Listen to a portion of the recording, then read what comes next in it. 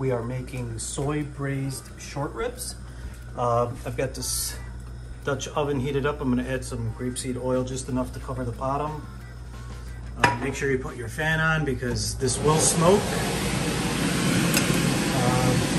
Make sure it's nice and heated, and then we're gonna get some color on these babies. You wanna hear and see a sizzle when you cook. In this bowl, I've got some marin and some soy sauce, which is the low sodium.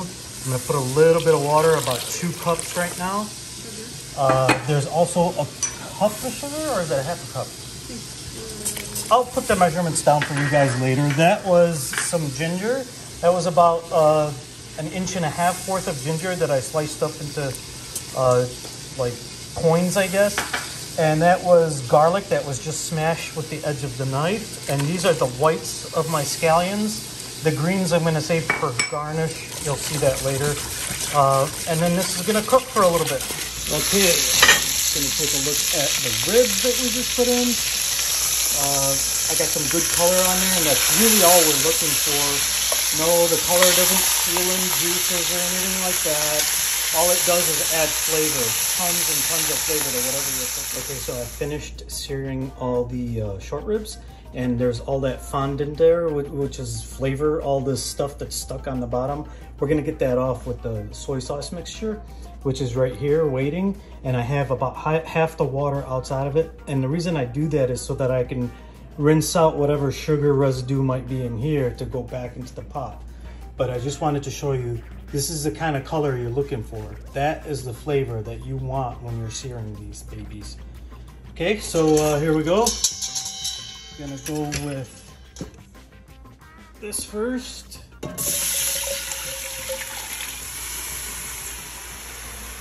And like I said, I will pour the rest of the water in here just to rinse everything out. Now, I happen to have whisked the heck out of that mixture, so there wasn't much sugar residue left in there, which is okay. Now what I'm going to do is put the short ribs in there too. And a little bit of a simmer, because that's gonna help scrape all that font that's on the bottom, all that flavor that's stuck on little beefy bits that were there. That's gonna help loosen that up.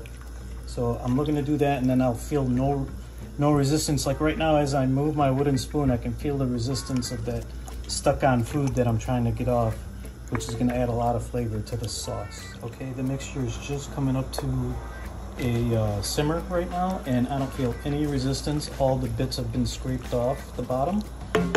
It's time to start adding the short ribs, and I like to put them on their side only because I'll be able to fit more of them in here in one layer. So that's what I'm going to do, and then I'm gonna let them simmer for a little while because there'll be like some scum that comes up to the top. You want to scoop that off, and then it goes into an oven, 300 degrees for 3 hours, and they will be tender and delicious. Okay, so I've skimmed off all the residue that came up. Everything looks nice and clean. It's come to a simmer. You can obviously see that not all the ribs fit in there.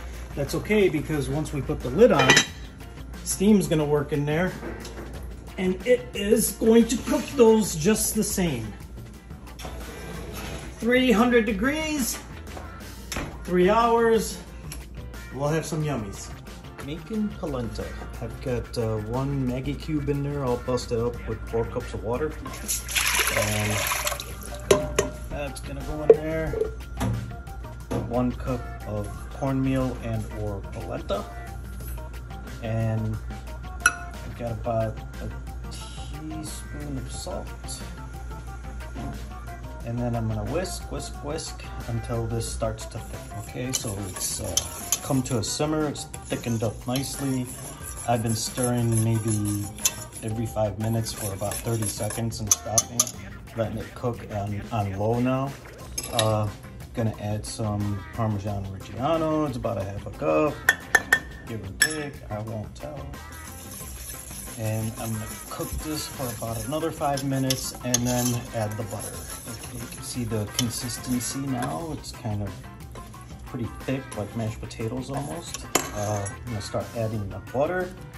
This is 2 tablespoons of cold cut up butter, which is not coming out of the thingamabob. I got 20.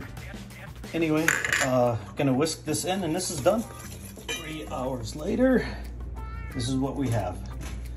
Now what we need to do is take the ribs out and then strain it and get the fat out of there too, and then move on to making the sauce. I'll show you how to. For the ribs, what I did is I took the bones off, and then there's little connective tissue that's next to the bone that's really chewy. Cut that out, got rid of it, strained out the liquid, and I also removed as much fat, skimmed off as much fat as I could. Now I'm putting in a slurry, a corn starch and water slurry, which is gonna thicken this up. By the time it boils, it'll be like a nice thick glaze. And once that happens, we will put the short ribs back in here to glaze. Okay, it's come up to a simmer, and you can see it's tightened up just a little bit. It's a little bit thicker than what it was. It used to be like water. We can render this down, or reduce it down, I should say, for another 15 minutes, but I'm not gonna bother because I'm starving. I'm gonna start adding my deboned short ribs into the sauce, or glaze if you will. Once they're in here, I'm gonna spoon the sauce over. So at this point, you wanna start taking that sauce and just drizzling it over all these short ribs, just like this. Getting that sauce, juice basted all over these delicious ribs. And then we're gonna serve these over some warm polenta, and everyone will be happy. Polenta's done just in time, nice and creamy, very tender. Plate right here. Put some right in the middle of the plate, just like this. A little bit more for me because I really like this stuff.